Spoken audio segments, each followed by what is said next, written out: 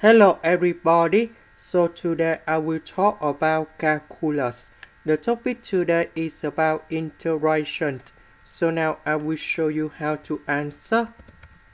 We can do about factorization by s.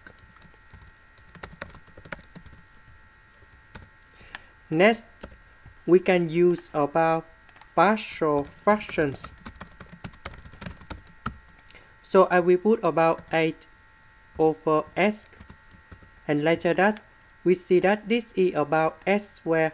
That means on numerator there should be about bs, so they should reduce 1 unit of the power in here, and then we have c s squared plus 10. Next, we need to do about common denominator.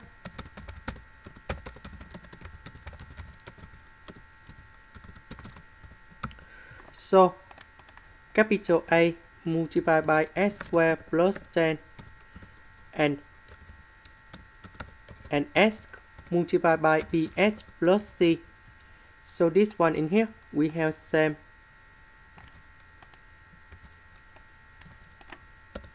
Now, we need to expand.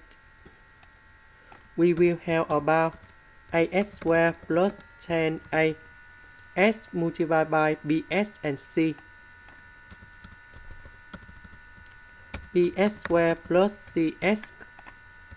Next, we need to arrange based on the term of s. About s squared, we have a plus b. About s, we have c. About nothing, we have 10a. Now, we need to arrange based on the coefficient of s. We don't have s squared. That means a plus b equal to number 0, c equal to number 2, 10a equals to negative number 3. And now, we create the system of equations.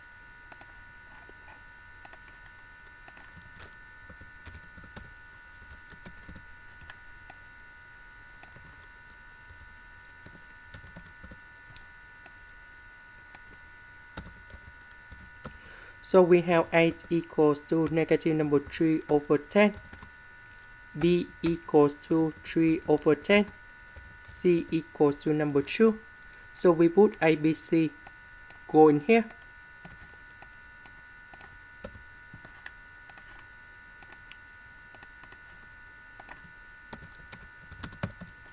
A, that's about negative number 3 over 10. B, that's about 3 over 10. C, that's about number 2.